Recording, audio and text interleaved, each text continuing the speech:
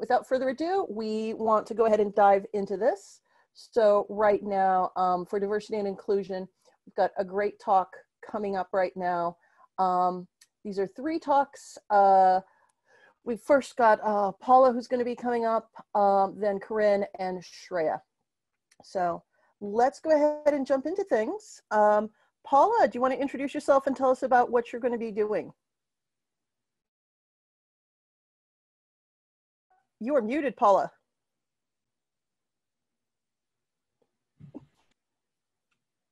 You're muted again. You unmuted and then you muted. There we go. Can you hear me now? Awesome. So hi, my name is Paula. I'm a Philadelphia-based artist and activist from Argentina. Just a little bit about myself. I have been doing activism and art for a very long time.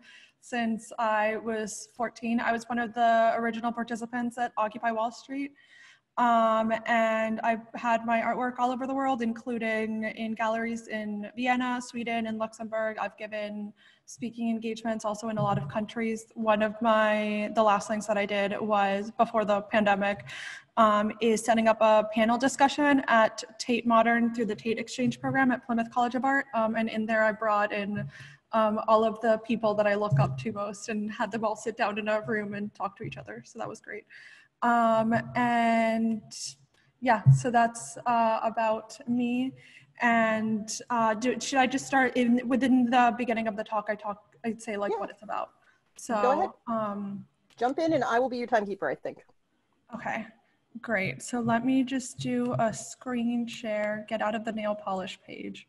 There we go. Sorry, I'm obsessed with nail polish. So let's just do a screen share and present. Great. So before I started, I just wanted to give a quick disclaimer. I wanted to warn participants that within the presentation, we're going to be discussing, there's not going to be anything graphic or any like graphic descriptions or anything, but we are going to be talking about activist murder, so that may be disturbing to some viewers. But I've omitted like just really anything that would be traumatizing. So let's go ahead and start. So these are painted portraits of Carlos and Alice. They are among 30,000 civilians disappeared during Argentina's military dictatorship. By layering transparent paintings of individuals who disappeared during the dictatorship, I hope to spark conversation around the human toll behind post-colonial politics. Through this presentation, I will outline new areas of exploration for the series, which involves analyzing the correlation between the disappearances in Argentina, current activist murders, and disappearances in Argentina through art, environmental destruction, and indigenous rights. Carlos was detained on his way to work in 1977.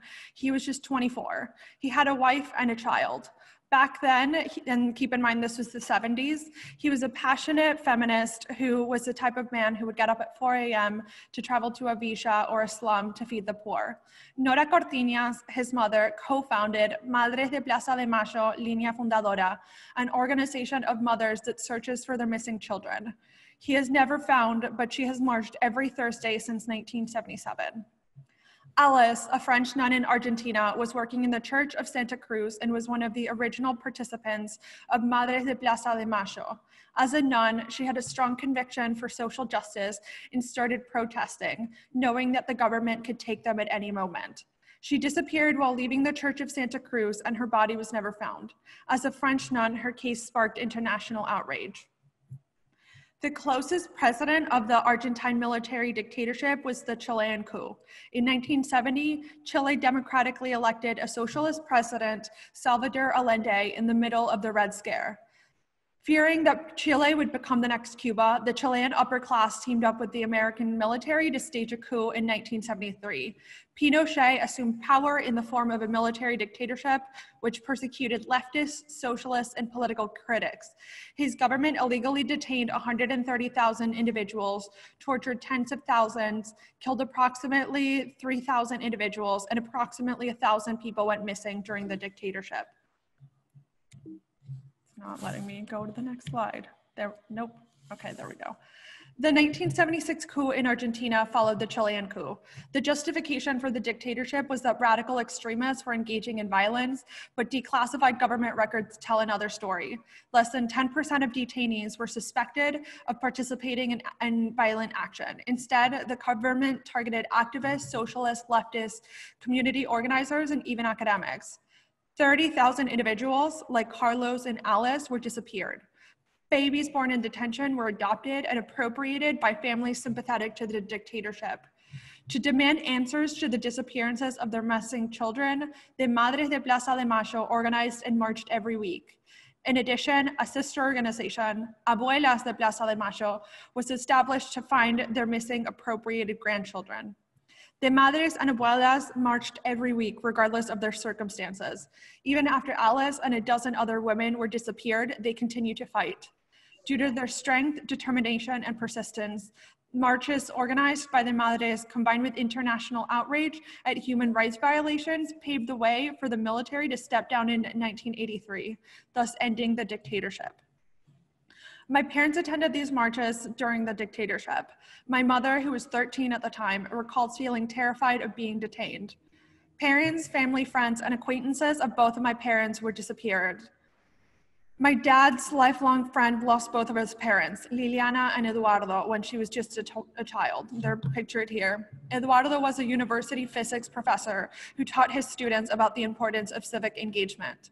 If the dictatorship was really targeting violent extremists, then why did they take university professors, nuns, community organizers, parents, and children away from their loved ones? Military dictatorships are not unique to Chile or Argentina. Colonization morphed into interventionism in the 20th century, with the US as a major player. Plan Condor was a US organized alliance between the dictatorships in Argentina, Bolivia, Brazil, Paraguay, and Uruguay.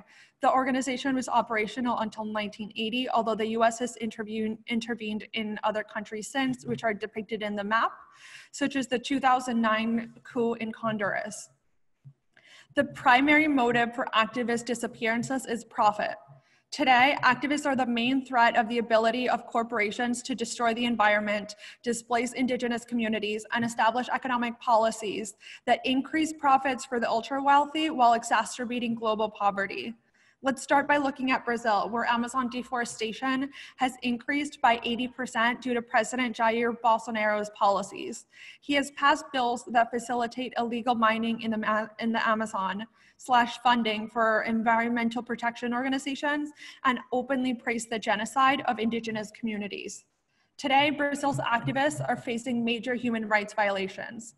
Marielle Franco, a Brazilian politician, is one of many activists who has been disappeared or murdered in mysterious circumstances. As a Black, socialist, lesbian politician from a favela, she was a target because she symbolized a strong opposition to the status quo. 2 former police officers have been charged in her murder, but questions in her case remain unsolved.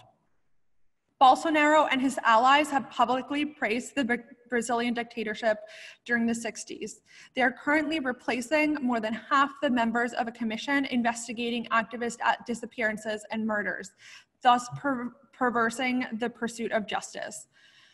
I would be interested to see how biolabs can engage with the correlation between deforestation in the Amazon, indigenous rights.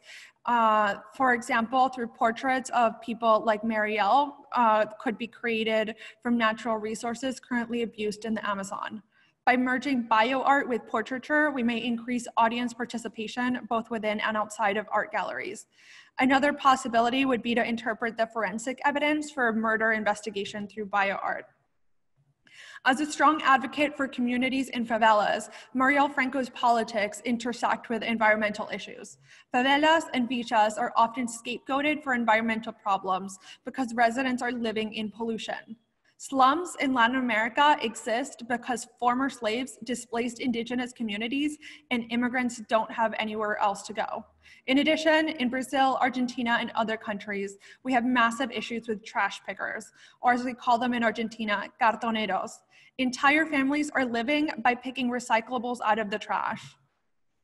Berta Caceres was an indigenous environmental activist in Honduras who fought for the rights of indigenous people and the dangers of environmental destruction on their native lands. She was killed by several hitmen who were hired after she halted efforts to build a dam. Community resistance combined with ample international press coverage paved the way for partial justice. Several hitmen were sentenced for Berta's murder. However, the individuals who hired the hitman have never been held accountable. In this case, we could create bioart demonstrating how the dam could have destroyed her community. Layering images of her and her community, either with or alongside artwork about the dam, could demonstrate how environmental destruction affects local communities. Berta and Marielle are among thousands, tens of thousands of current disappearances and murders that are likely motivated by political issues in Latin America. In Mexico alone, over 100 politicians have been killed while in public office since the beginning of the drug war. We are more effective when we organize with communities, organizations, and institutional networks instead of trying to do things on our own. In other words, we need to engage in community organizing or the mobilization of groups to achieve a shared goal. To be effective, we need to reach large and/or targeted audiences with our work. We can apply community organizing concepts to art curation with the goal of reaching specific audiences.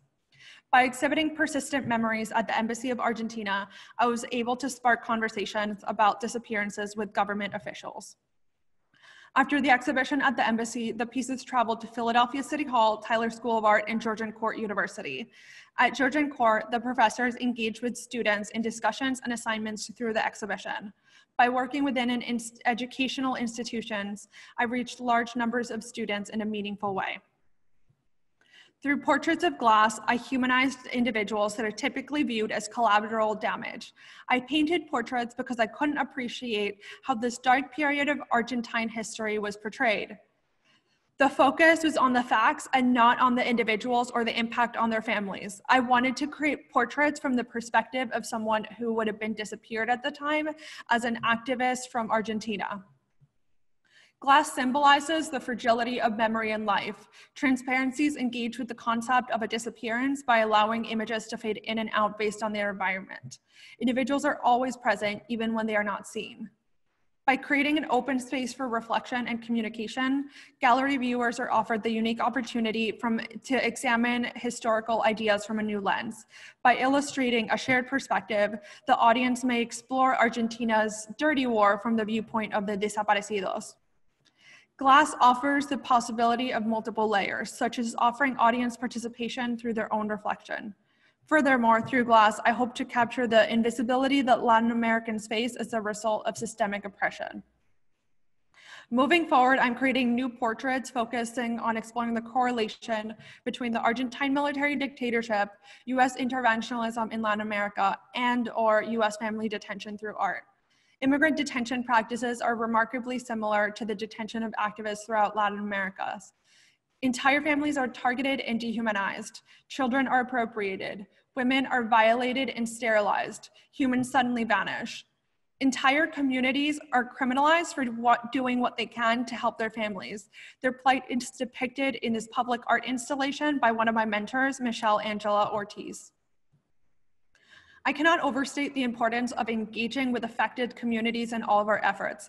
I actually flew back to Argentina after the exhibition and helped paint this banner, knowing that the families of the desaparecidos has been critical in depicting these individuals in a way that honors their existing.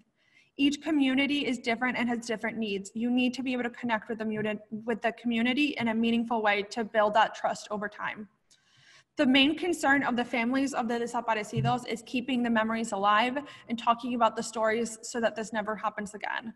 Right now, most Americans are unaware about the Argentine military dictatorship or the fact that the US intervened.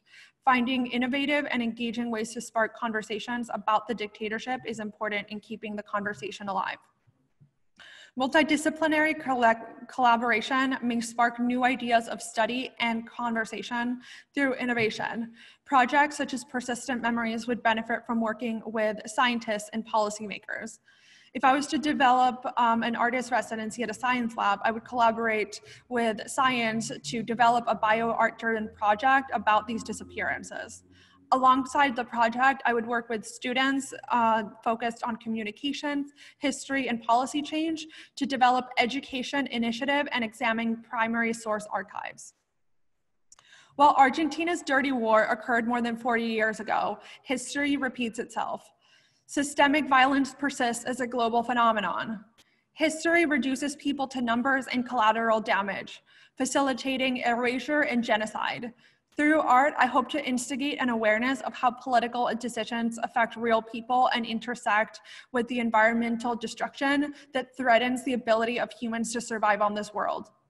In their long search for justice, Madres and Abuelas de Plaza de Mayo have risked their lives to overthrow the Argentine military dictatorship, hold military personnel and politicians accountable, release government documents that have revealed dark truths, and in some cases, recover disappeared individuals. Answers and solutions exist. Creativity, innovation, and collaboration have the potential to find solutions to transform our world.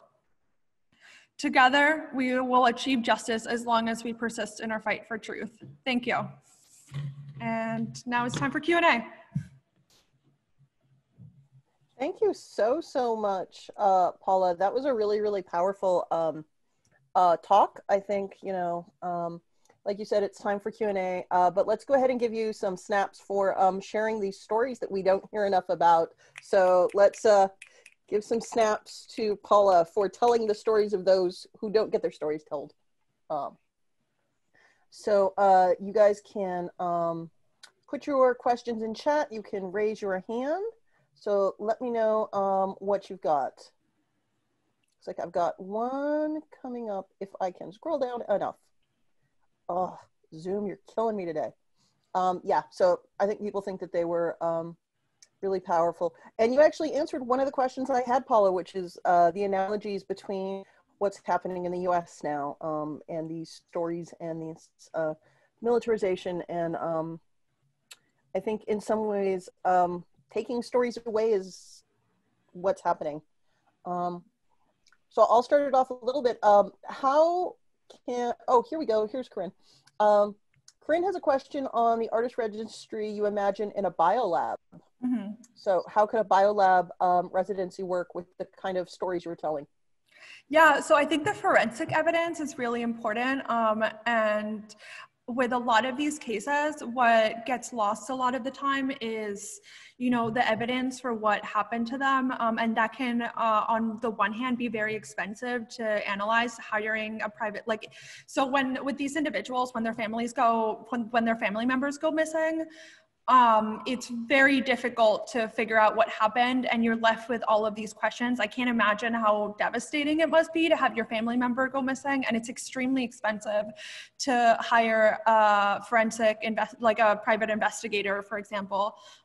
So I think with a biolab, we can actually investigate the evidence and try to figure out what is happening to these people, but also present the evidence so that we can analyze it and we can look at it, and we can, you know, put that evidence in an exhibition, so that there's a greater conversation about it that's actually fact-driven. In a lot of these cases, you start losing what the truth is because it's just so, there's so much hearsay, there's usually so many rumors, and it's just very difficult to know, to separate fact from fiction, what's evidence, what's just speculation, what is just anecdotal. So I think really narrowing it down to the evidence would be very helpful to do within a biolab. And then the other thing is that a lot of these cases are somehow, in one way or another, related to local environmental issues. So we can do things like taking local materials and like creating these portraits out of them. One of the things that I was really interested in as far as bio art is that with these portraits, if I'm painting them myself, it takes forever to paint each portrait. But if there's a way to, you know, from the drawing, then use bio art to have the local resources that are available actually create the portraits, then one, I can do more portraits, but also there can be a stronger relationship between the material and what's actually happening to these people. Yeah. Heloisa, do you want to unmute and actually say your comments to Paula? Hello, sure. I said, thank you, Paula. I'm from Brazil, and to tackle the dictatorships combined with bioart is such a strong move. In the context of bioart is such like an emerging field with so many opportunities, and to combine the dictatorship cases in these countries like from South America with the bioart is crazy. Like the much of attention you can get to these problems, and to people see that these are questions, these are problems that are still here, are still present, and they're important. No one will ever forget what happened. So yeah, thank you for your talk. Thank you. Appreciate it. Yeah, I think that this is, you know, as I've said, a really big issue. And I think one of the big things we try to tie in BioSummit is this idea of storytelling. So, you know, with science, with art, with science communication, we're telling stories. You know, community building is about storytelling and shared values. And here, this is, you know, another aspect of storytelling. And again, that idea of challenging people here to figure out whose stories are untold in your communities.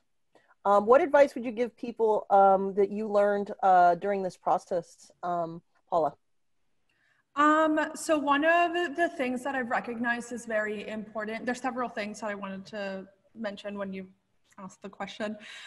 So number one is to, when you're telling stories, stick to one story. I saw that there was, or like one set of stories or one topic. I saw there was a question about Black Lives Matter. And while I do think that's a very important topic, I think trying to like merge the two might like, that might confuse people. And I think it's fine to like start that conversation, like how is this related to what's going on in the US right now with Black Lives Matter? I think that's super important. But I think that's a conversation that should happen like within the gallery and not necessarily like within the artwork. So you can talk about that from the artwork, but I wouldn't try to like put paintings of the disappeared activists in Argentina next to Black Lives Matter protesters, because I think the relationship might not be so direct. The other thing that I wanted to say around that matter, I think that's why it's so important for this type of artwork, for scientists to collaborate with artists, because sometimes with art, like as an artist, I don't really have the resources to really examine the forensic evidence or the historical evidence for that matter. Like I can look at like history books, but there's like tens of thousands of government archives that I can look through. So that can be a little bit overwhelming. And I have looked through them for some of these cases, but I think that, you know, being able to, like, for example, if I was able to collaborate within a scientific or research institution, I might be able to get some of the students to actually look at the primary evidence documents.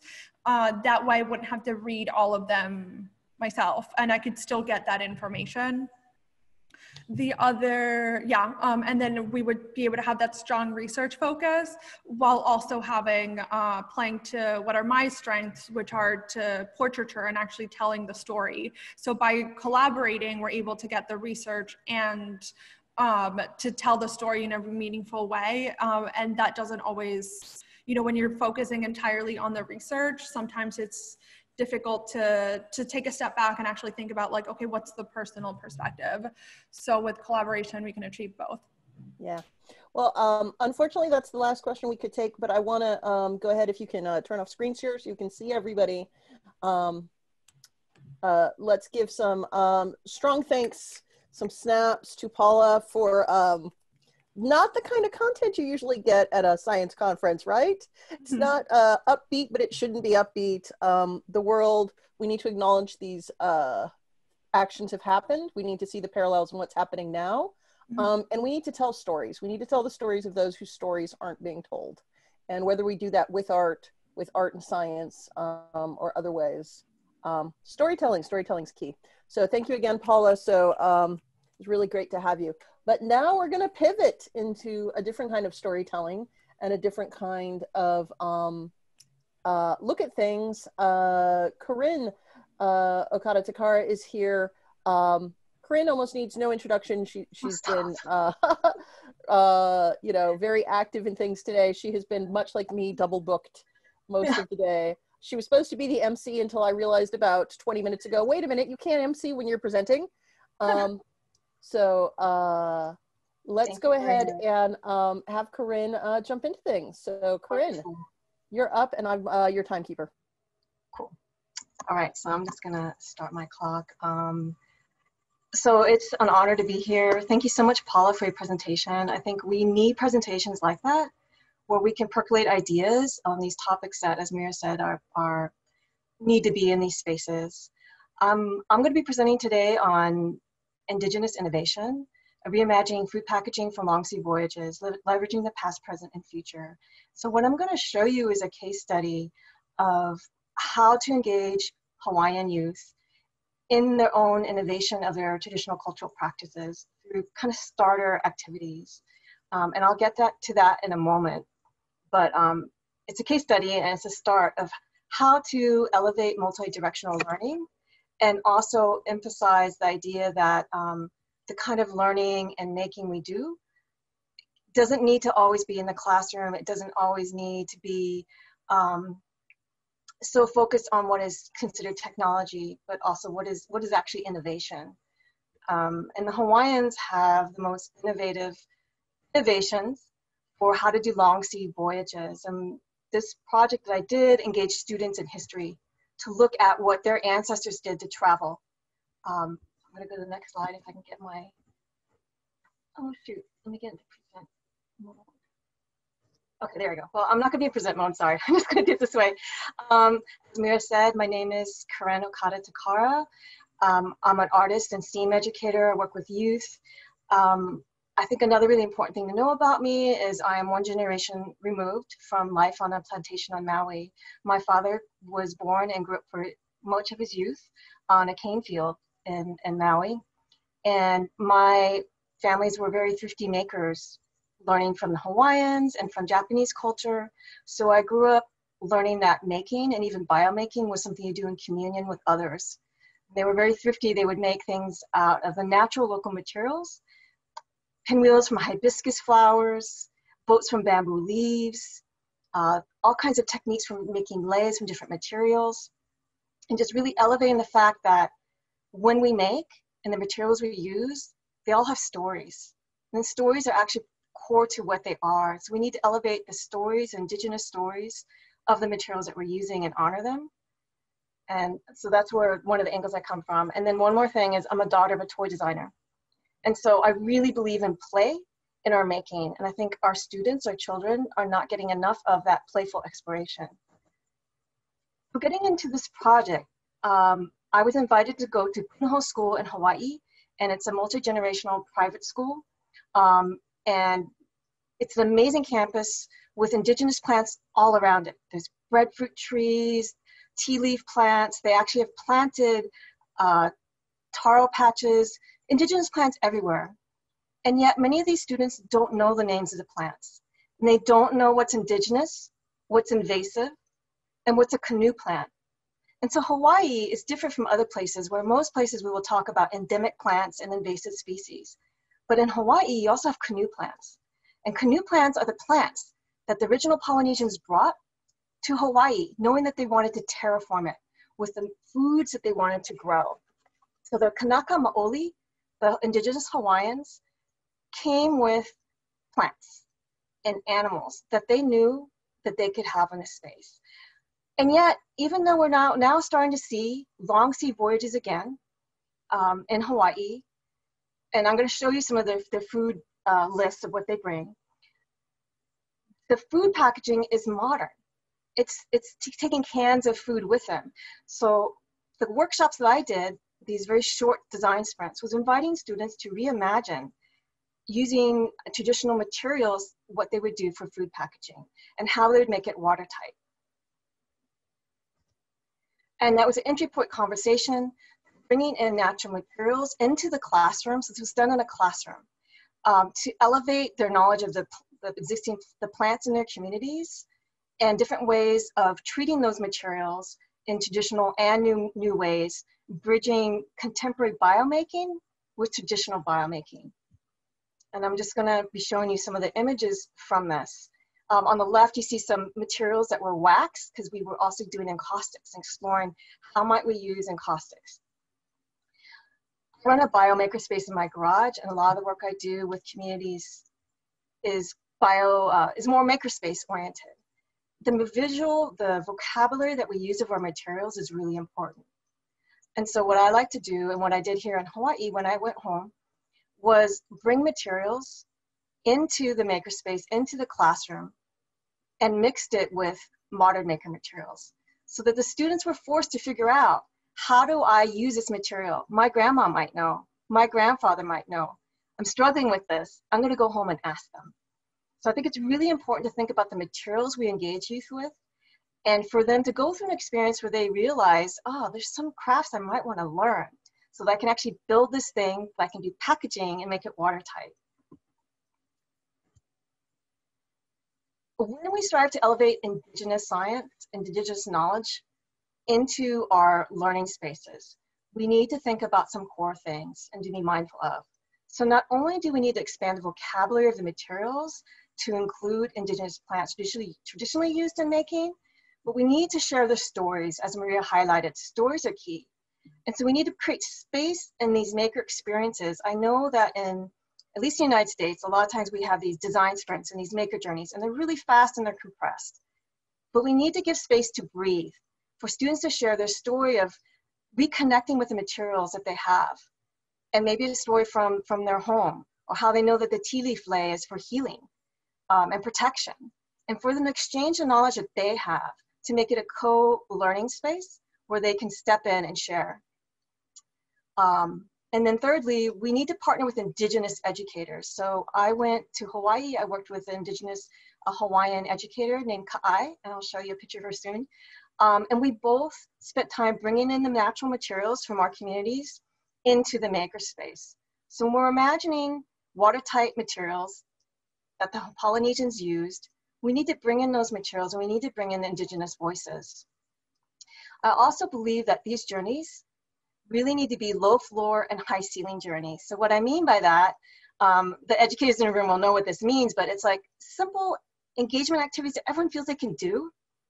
And I'll show you in a moment what this journey is. It's really like you're making a wrapper for something that you're imagining a food you're taking with you on a long sea voyage. And then you're gonna dunk it into a cooler full of water. That's a pretty low floor activity.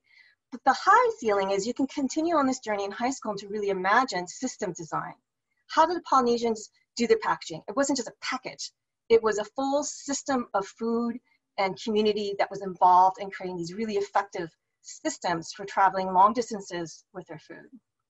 And then fifth, we need to create a space for blending new and old technologies that creates an equal footing to both.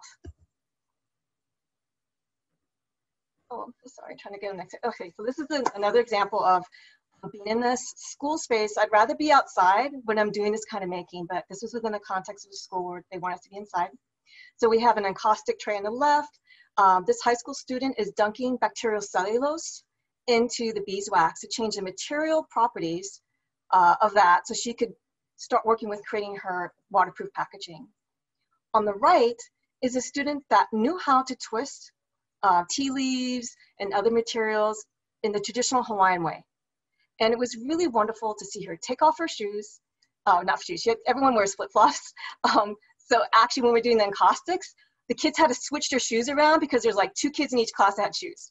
And safety precautions are that I just couldn't have anyone near hot wax without shoes. So it was really hilarious to see these pair of shoes kind of travel among the student teams. But anyway, barefoot is the norm. And me, myself, growing up, you use your feet when you make. So this is another thing. We need to change our lens of like the maker setting. We need to be able to sit on the floor. For bringing in traditional Indigenous methods, we're twisting with our twine and our toes. We're holding materials with our feet to sand it with another material. This is the way of making. We need to put that on equal level and bearing with more contemporary ways of making. I'm struggling with this spacer going forward. I'm so sorry. Okay, there we go. The vocabulary of our materials is very important. So we brought in chopsticks. Students were invited to bring in other materials. This is a tea leaf wrapped around the chopsticks. So the challenge was, how do you make these connections work without tape, without hot glue? We did provide pipe cleaners so they could have some level of success with how to join these, but it elevated to them the importance of knowing how to do traditional twine work, how to actually tie things in a traditional way, because they were asking and afterwards at the end. So these kind of engagements, these entry engagements and challenges are starting points for students to really look at their cultural practices as very valuable. And this particular project on the right was actually not the waterproof one. This one we gave teams of students 3 tangerines, 1 each, and they had to design a container that was sustainable. So this is for a lower grade. Here's kind of the part of the test flow. So here is the hot wax tray. Here's one of the team students starting to get ready to dunk the model. Here you can see a big sheet of banana leaf, and then this is how fiber. How fiber is I believe a canoe plant that was brought to Hawaii. It's part of the hibiscus family, and you take the inner lining, inner bark, and you very carefully heat it, soak it, and pound it into these flat sheets that are really remarkable. And then the final moment of truth, the students put a dry piece of sponge and put it inside their container. A lot of them were saying it was Spam. I don't know if you know, but in Hawaii, Spam is like very, very popular. But we talked later about like, well, maybe we want to rethink the Spam thing and think about something that's a little more natural and local. And then they put their dry sponge inside their container and dunked it in the cooler. And they did this all as teams. So again, when we're talking about exploring Indigenous practices and bringing that into the conversation, Indigenous work in so many places, especially in Hawaii, is something done in community. It's done in communion. It's not a solo activity. And I just want to show you some of the pride on the faces of the students. Here's a student who was exploring with his team how to hold the 3 tangerines, and he was just so proud about figuring out how to create this design here. And on the right is a student sitting on the floor, playing with the how fiber and the banana leaves. Again, this is in a classroom context where these students never get a chance to play with the natural materials or elevate them in any way. And then here's Ka'ai, and it was such a joy to work with her. She's a 4th grade teacher at Punahou, but she went to Kamehameha School, which is the Hawaiian school in Hawaii. You have to be a certain percentage of Hawaiian to attend. And she told me a very interesting story, that her uncles, she had multiple uncles on this one side of her family, on her dad's side, and I believe one went to Kamehameha, but she said her other uncle stayed back on the island of Hawaii, had a better schooling or learning in Hawaiian traditions. And it's not surprising, because when you go into a school context, it's going to be a different learning than you learn in place, out in an environment, when you're making and identifying the materials in the environment. And so it was just a joy to work with her, to be in conversation about that with the students. And on the right is a drawing I did to show students and to highlight the incredible engineering and innovation that the Hawaiians had. So I'm just going to share this really quickly with you. These are torches that they made, and they actually use these on their long sea voyages as well, but they use a lot for night fishing. So what this is a piece of bamboo that has been split, so there's air ventilation. And then it has kukui nuts that have been skewered, they've been shelled and skewered with palm frond spines. They would light the top kukui nuts, and then they would drip. They're very oily.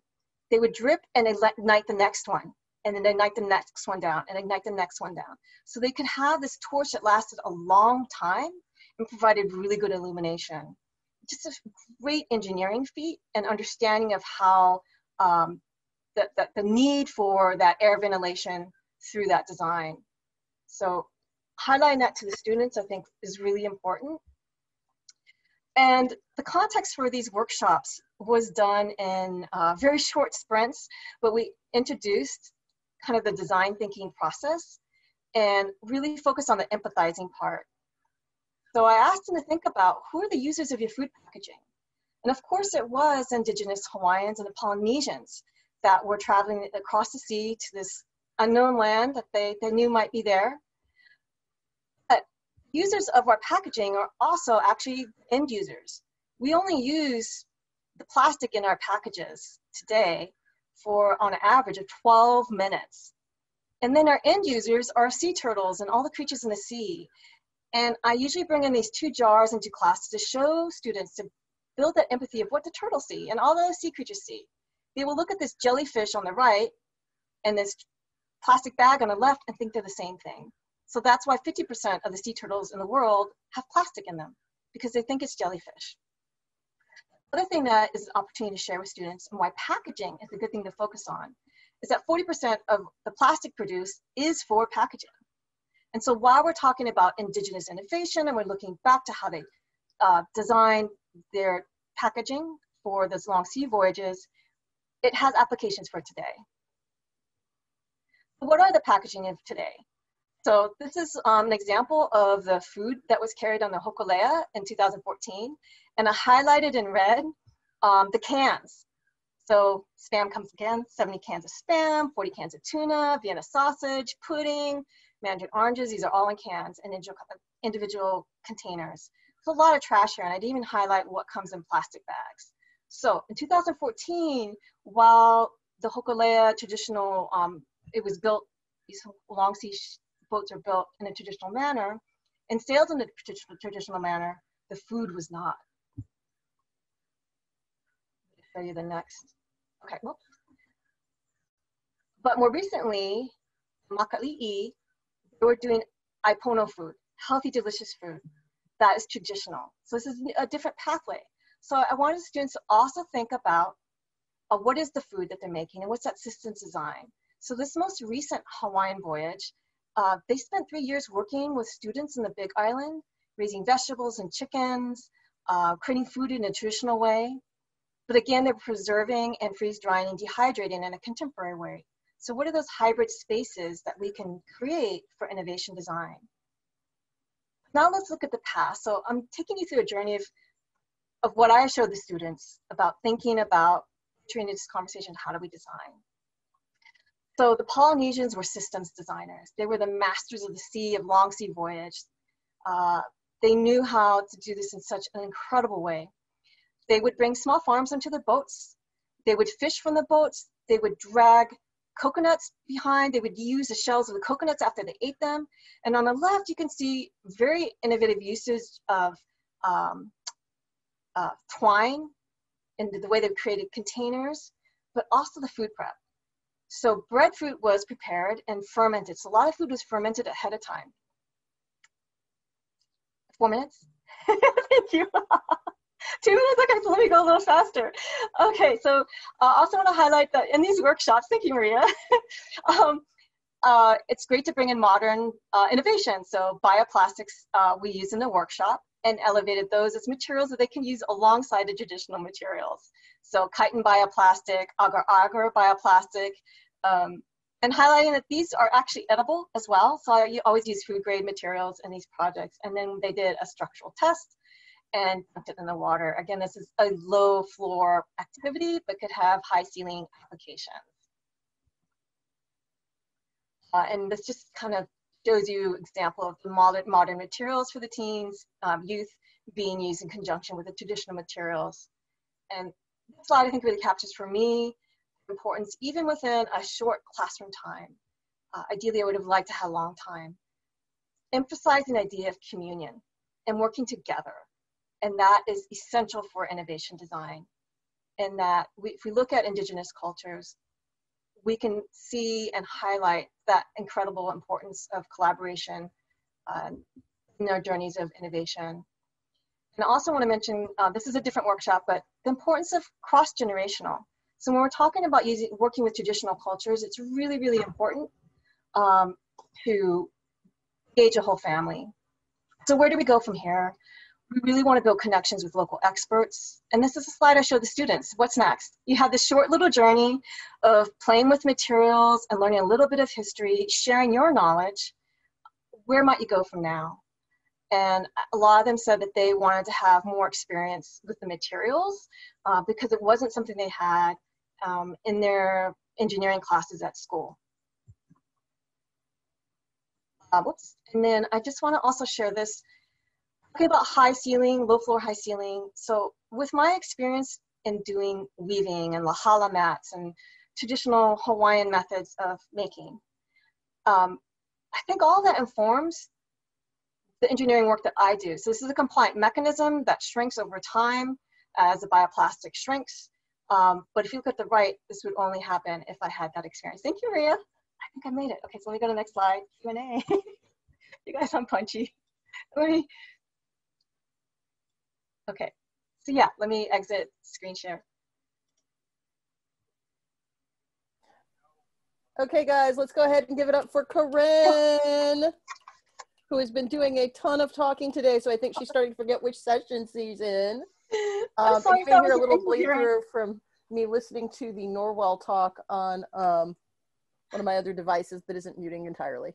All right, so we have about 3 minutes left, so I can take 1 or 2 short questions. But thank you so much, Corinne. I love the idea of learning what these Indigenous folks did, that it was really innovative, because we don't give these folks enough credit, and I think we really discredit them when we talk about them. So questions from anybody, go ahead and jump in. You can unmute yourself if you have a quick question for Corinne. Go ahead and go, Corinne. Go ahead, Omar. Great job. And just quick question, I guess, how transferable do you think this method and this, like what you did with the youth, to other communities, other cultures, and in different environments with different materials? Like, how, do you see that as something that's replicable, something you can transfer and utilize in different communities? That's a great question. I think it is, but I think it requires collaboration. Like, I was able to say yes to doing this in Hawaii because I have an understanding. So if this was done in another community, you really need to, we need to. And I also partner with the Indigenous Hawaiian. So I think that's a prerequisite, is to really partner with the community and build those relationships, and then engage in a conversation of like, what do you think would be a good entry point to this conversation? What's a good anchor project that can elevate the knowledge of a community to its own children? Yeah, thank you, Omar. I hope that was coherent. It was coherent. Now, I have a question for the audience. How many of you want to go to Hawaii right now? I think that was one of my big, like, your beautiful photos of Hawaii. That was like, I kept getting distracted from the tech by like, I want to be in Hawaii. But let's go ahead and again, just say thank you, Corinne. That was really inspiring. I love the work you do with your BioJam kids and the way that you incorporate the ideas of old tech with biotech. Using the ideas of, weaving with biomaterials. What do we have to learn with all this? So it's really inspiring work, and work that we should be seeking to do in our own spaces, is tying the old back with the new and not just thinking it's all about the new. Thank you, Maria. All right. So up next, we have Shreya. Shreya has joined us. I'm really, really excited to have Shreya here. Shreya has been a student at Biocurious and a couple of our different community projects for several years. So I think I've known her since she was an 8th grader, and you are a 10th grader now. So Shreya is going to be talking to us now, and I will be timing things for you. So I'm not going to cut into your time any, so let's go ahead and jump into this. So you are a go. All right. Can you see my slides? We sure can. Go ahead and introduce yourself like you always do every week at Biocurious.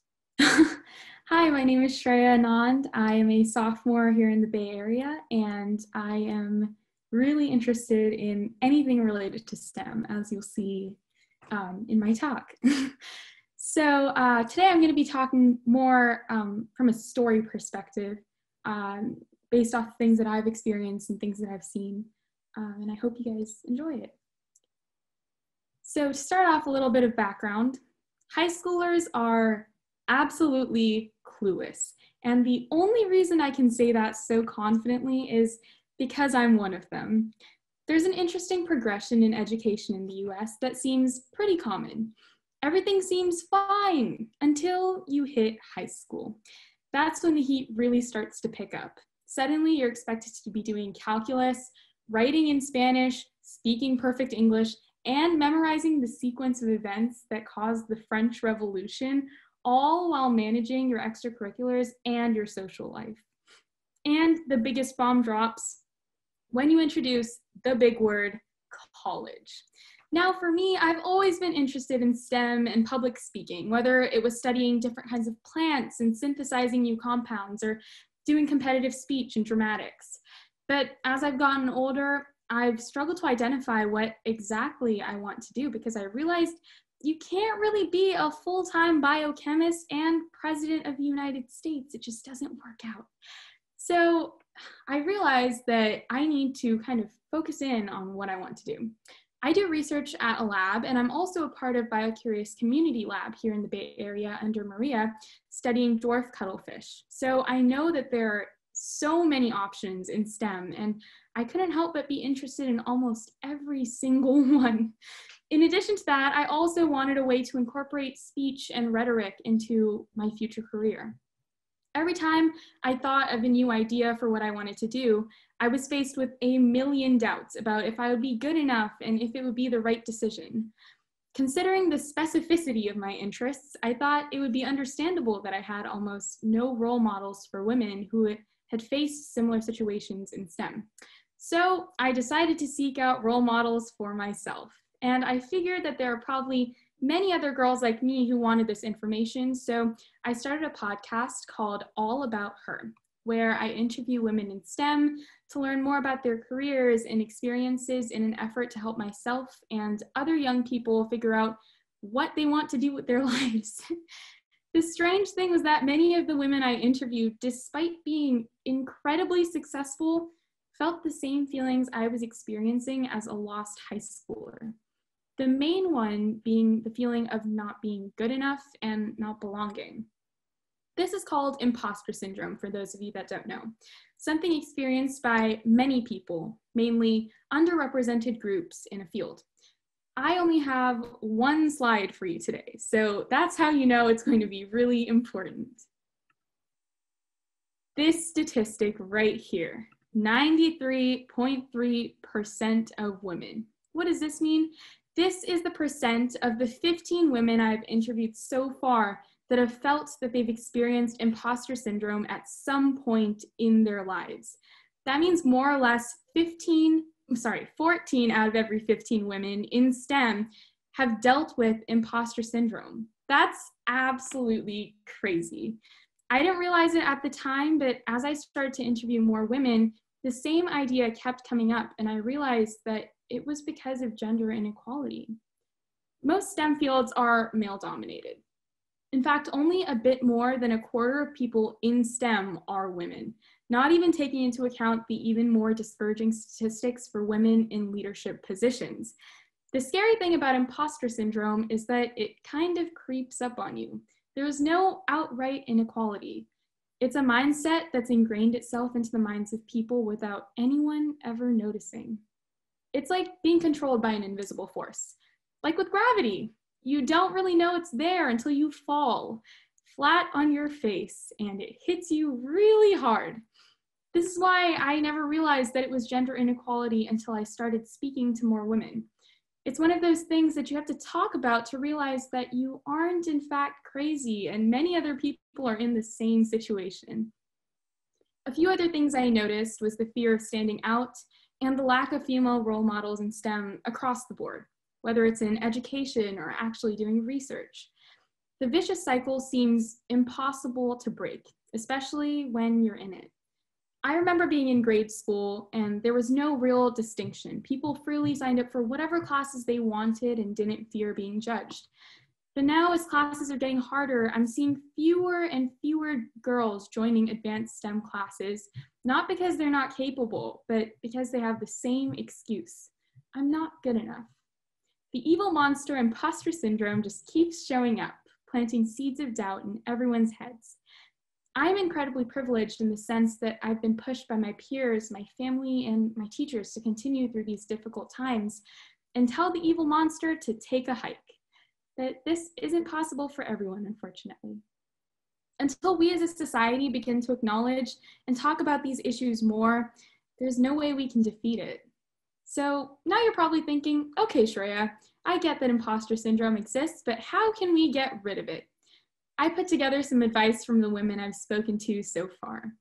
First, we should be bold and try new things. Even the most successful people have had to experiment and fail to find their passions. How fitting for STEM. I know women who have found their passions only when they were in their 30s or 40s, and some haven't even found it yet. So you aren't under any kind of time constraint. It's different for everybody. And I've spoken to women from a variety of backgrounds, some starting from musical, educational, and political backgrounds that somehow found a way to tie that to STEM. Second, you should never question your qualifications. If you're hired for a job, for example, revel in that. Don't think you don't deserve it just because someone else might have more experience. The truth is, there was a reason you were hired, so don't let that go. Finally, we have to build an environment of positivity and support. For example, I was so excited when I started a math club at school with all the officers being girls instead of all boys like I was so used to seeing. By speaking out about gender inequality, I want to normalize talking about these issues to help other people realize that there are so many people out there that they can reach out to and understand. I want to leave everyone with one last idea that I got from a climate scientist that I spoke to. When going to work doesn't feel like you're doing a job anymore and you look forward to it every day, that's when you know you found your passion. You should never let go of that. And hopefully with all of this advice together, us high schoolers won't be as clueless anymore, and we'll all be able to break out of the powerful rule of imposter syndrome. Thank you.